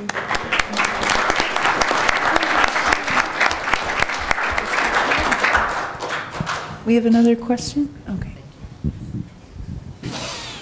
More like a comment here. I'd love it if you made it a question. I would love to hear more from our panelists, so questions are invited. All right, comment on a question. I'll be brief. Thank you. I am from Newmarket, and I can't thank each and all of you enough for these testimonies and these challenges you brought before us today. In case you haven't noticed, well, let me say, I grew up with a heavy burden on my shoulders in another culture, that is North Carolina.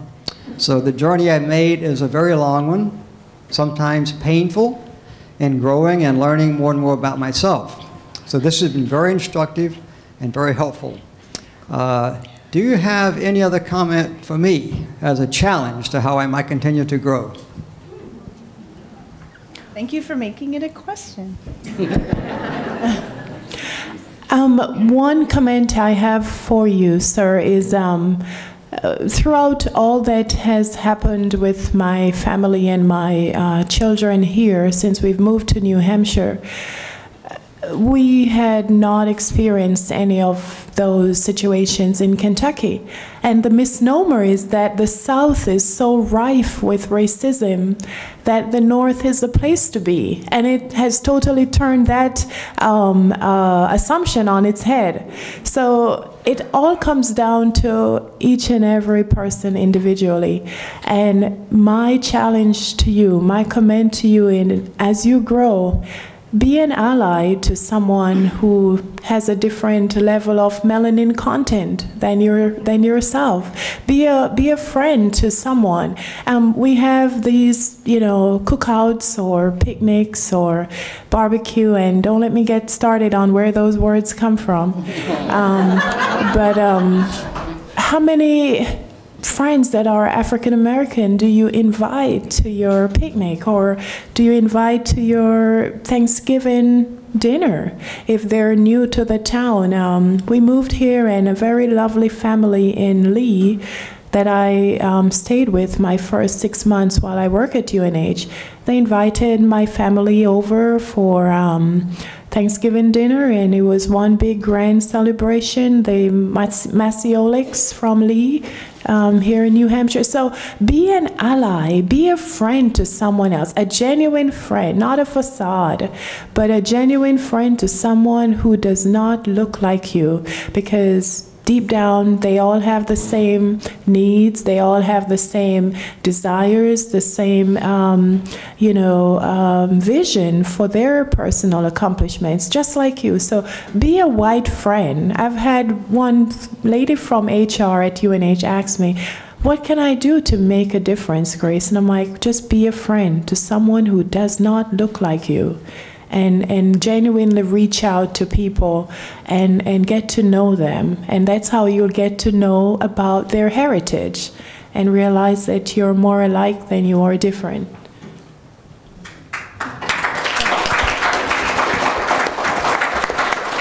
Does anyone else want to add to that? And then I'm going to close with a final question. But does anyone else have a Okay, my challenge to you would probably be just be a father to someone who doesn't have one in their life, because the men who were mentors to me are the reason why I'm here today. And mentorship is so important. So if you can just find someone, who's young and looking for a way out of their disaster, just reach out to them and kind of mentor them so that they can, be successful in the future. Yeah. Thank you. Okay, I think we're going to take one more question from the audience. this is for Betty and Ladette. I have good friends in Hampton Falls who are white and looking to adopt. And there's a young black girl, 9 years old in New York, who's in crisis. And they're going down to meet her. And I keep saying, you know, you guys really need to reach out and think about what you're doing.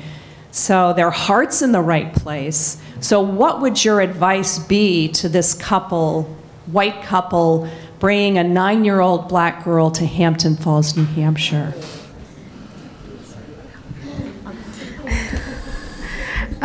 Yeah, it's a great question, actually, and it's something that I think when my parents adopted me, like they had, now 11 years later to talk to me about it, and they said, wow, we did not know what we know now, and we should have looked into it. And I think for that couple, I would say, if you really want to do it, go ahead and do it. But I think what they have to understand is that this girl is coming from she has a history behind her. You know, she's probably coming from trauma, and she has other things that she's been through. So when she comes, into their life, they can't expect her to, not necessarily not fall into line, but they can't expect her to,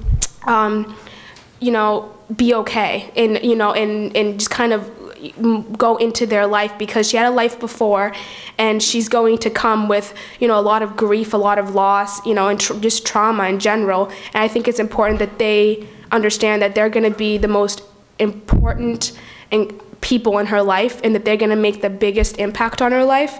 So they just have to make sure, to keep an eye on her, and for a while just let her figure things out, because it's one of the things my parents said that they just didn't know until now, and they wish they knew that sooner. So yeah, definitely just educate yourself on what you're doing before you make a big move like that. Really similar to Ladette, I think kind of as individuals in a community that's looking to dismantle these institutions is to be able to recognize your own power and privilege that you have as an individual. And I think if you're a parent of color, you are their parent, so you have that authority. That is your child. And I think to be able to see that she does see from a different lens, one, because she is a girl of color, but to really be able to take all those things into account when making decisions, I guess. And so just know the platform that they have as parents, but also people of color, and really, really challenge themselves to learn from her while, obviously being her parent. So I guess that's what I'd say, if that makes sense. Okay, thank you. So the final question that I want to put to all of you is, I have a friend who used to work at UNH, who is a black woman, who said, it takes a lot of work for a place to stay this white. It takes work. It doesn't happen by accident.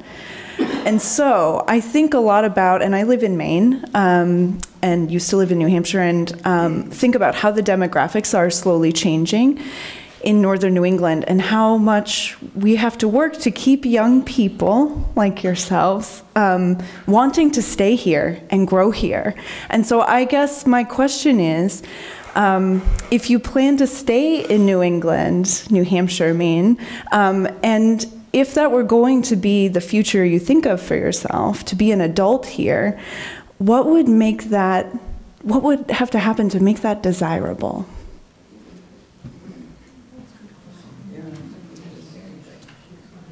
You can take a minute.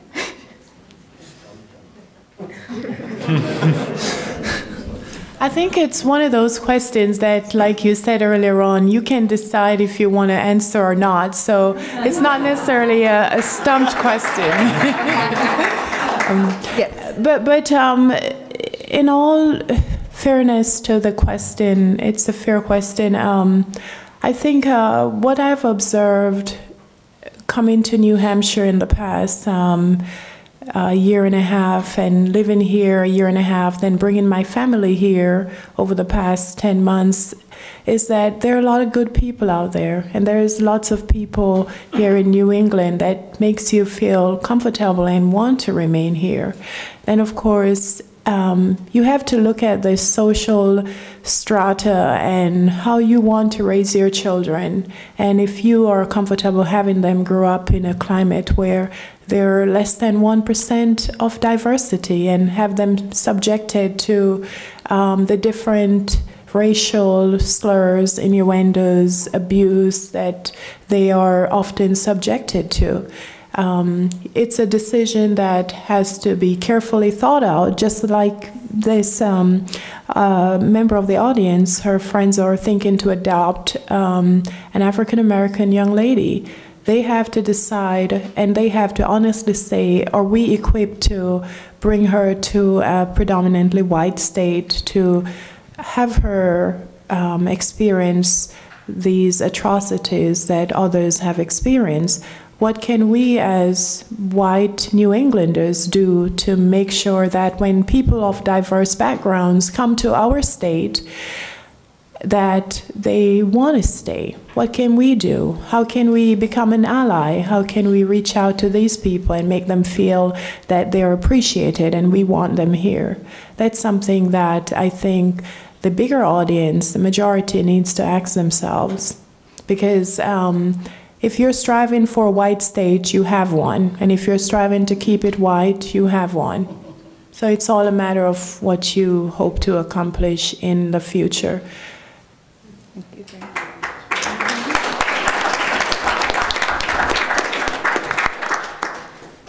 I think for myself, just thinking about New England and its history, something we had a discussion at school was, a lot of people are like, well, we're not racist here. And I'm like, because you have one black person, you know what I mean?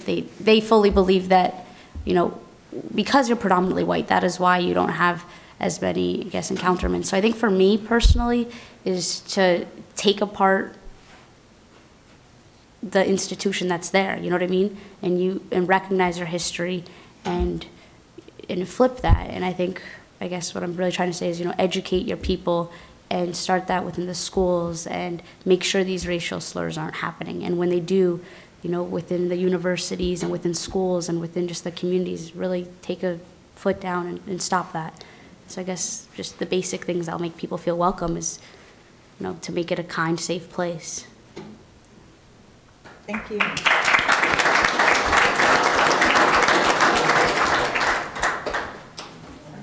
Any final words from anyone else who hasn't spoken?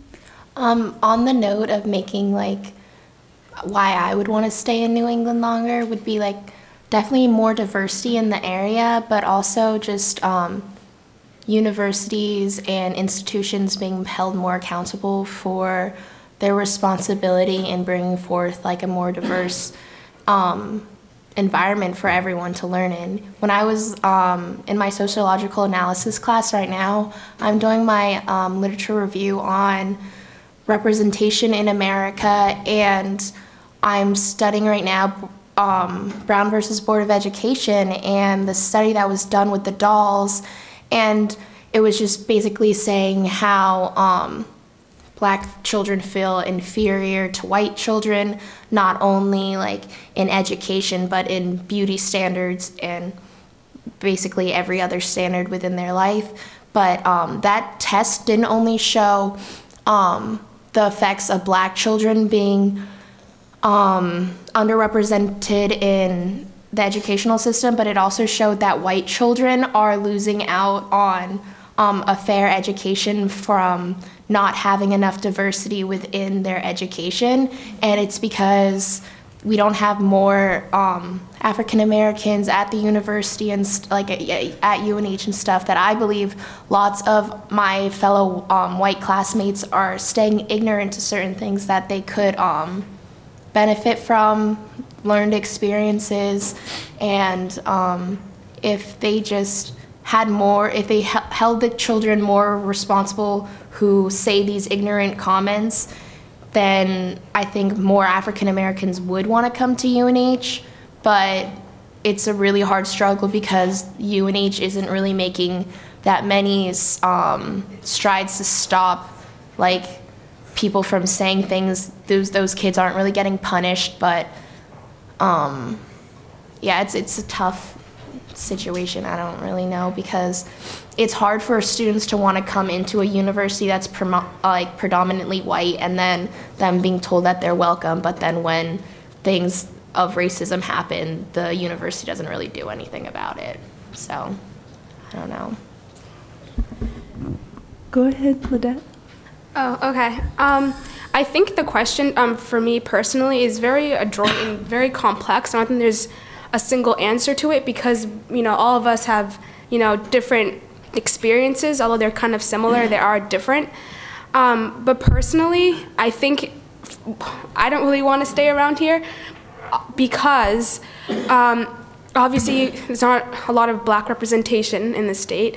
And the other thing is I don't feel like black people are given a chance in the state or New England in general, because I know personally I have to work like 3 times as hard as all my white peers and all my white friends to earn the respect that they get on the first try. Like, everybody is very open-minded about who they're going to be, and then they judge them after. For me, I show up and I have to prove them all wrong, and then show them that and I think for me it's really draining, and I just don't want to be in an area where I have to work 3 times as hard, and like I said, it's very draining. So for me, I think it would be really amazing if we could just have everybody be surrounded by people that are just really open-minded and that are just willing to not make that first judgment, because it's that first judgment that you make on an individual, like a black individual, that really, sets the course, or it can set the course of what they're going to be like, later on, a couple of years on. And I don't think people understand that, that they do have a huge influence, by judging them right away. So, yeah. Thank you. I think we are at our time, and so I want to give a we're going to close because we do have a few minutes of closing, but I think our panelists might be willing to speak with folks after.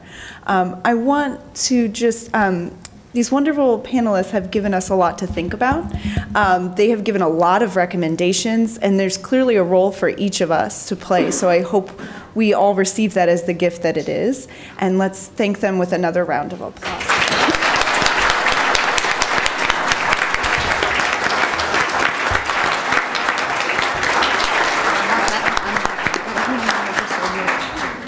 Thank you, Caitlin. Thank you all for coming out this afternoon. This has been a wonderful, wonderful tea talk. I'd like to take this opportunity to thank this young, wonderful, intelligent, honest panelists. You gave your heart, and I think that was wonderful for us. And keep in mind, like Caitlin said, there's suggestions for our future. How can you make a difference? And I'm excited because here sits our future of New Hampshire, the future of our country. There's a lot going on there. Thank you.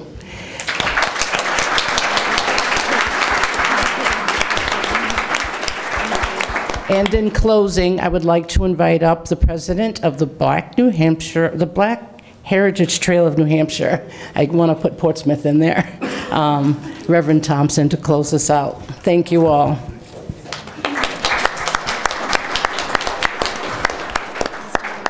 I'm so filled with admiration for you, and I know that part of the burden of being black in this environment is that you're always the teacher, and that gets very tiring. And I want to echo what you just said. You don't have to always take that role. I found that God restores me when I get exhausted, and it gets exhausting, and then I can go on and engage again. But I have to decide that I'm going to do that. And I want to just raise to everyone that what we've heard is a lot of information, and every one of them spoke about how critical their own identity formation was. But what I'm aware of, having raised 2 children in Exeter, New Hampshire, is that if you don't have a lot of affirmation, cultural affirmation in your home, or even historical information given to you, what you're learning about black people is what you see on television and what you might hear through the media. And that's true whether you happen to be a black child or a white child. So that a black child grows up with a black child who grows up in New Hampshire has the same negative impressions or limited impressions of black people that all the white folks do. So that's a real problem, which underscores the importance of education. So I'm happy to say that one of the things that we're doing to make this state more attractive to blacks is by strengthening the Black Heritage Trail of New Hampshire. These programs, I think, do a great deal. You do a great deal by coming here. And so I want to just remind you that in every program there is a donation packet. Now, I am a preacher, and we are accustomed in my tradition, at least, to asking for money pretty easily. But I just really have a serious thought for you, and I would really appreciate it if each of you would contribute something. I don't know how you would monetize the value of what you just heard. I don't know what amount of money you would put to it. And if you've been to other Tea Talks, I don't know what you would pay for that if you had to pay something. But I just want to encourage you to be as generous as you can, because this programming happens all too infrequently in our state. And here we are trying to do something so that black kids and white kids who grow up in this state will know, oh yeah, black folks have been in New Hampshire for a long time, and they've done this, and this. So I thank you all. I really encourage you and support you and applaud you and say right on, right on, right on, right on, right on, right on, right on. And I invite and I thank all of you for coming and for supporting us through this whole season. Thank you very much.